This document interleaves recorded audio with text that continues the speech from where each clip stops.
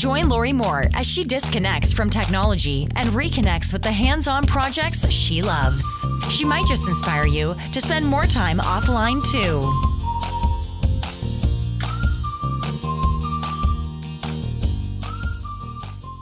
Hey everyone, it's Lori, and on this weekend's edition of More Time Offline, I am finally getting around to a project that I was planning on doing 3 years ago. 3 years ago, we had our house remodeled, and it had these beautiful corner hutches that I just loved. I'm not sure Joel loved them as much as I did, but I really loved them.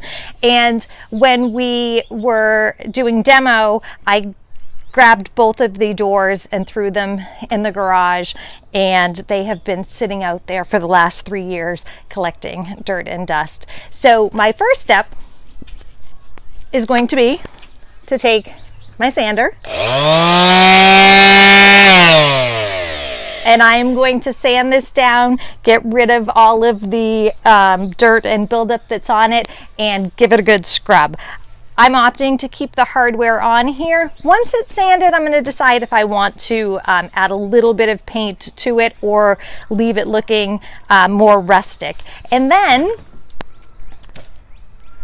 I'm going to take gallery glass. This is a stained glass, I don't know what I'd call it, I guess just liquid, and you apply it to the glass, and it comes in colors. I've opted for clear because I'm just going for more of a textured, weathered appearance. So we'll see how it goes. Looks great on Pinterest, but I've never worked with it before. So stick with me and I will show you the process and the finished product. I figured I should mask up since I will be sanding.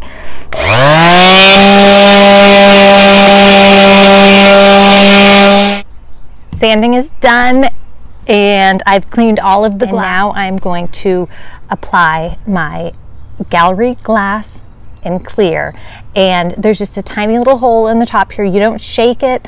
I'm going to squeeze it and just apply in a swirling motion very generously.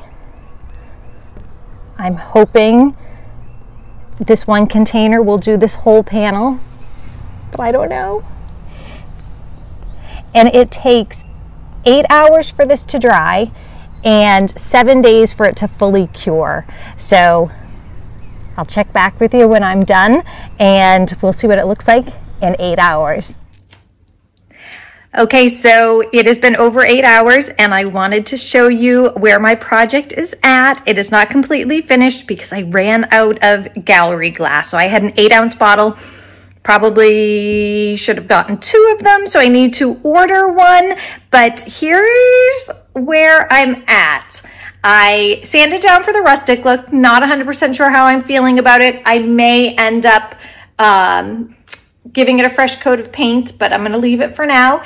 And you can see the effect that it has on the glass. It makes it kind of semi-transparent. If you're looking for something new to try, gallery glass, it was super easy to use, not very messy at all. I recommend playing around with it. It does come in different colors, so you can do different stained glass effects.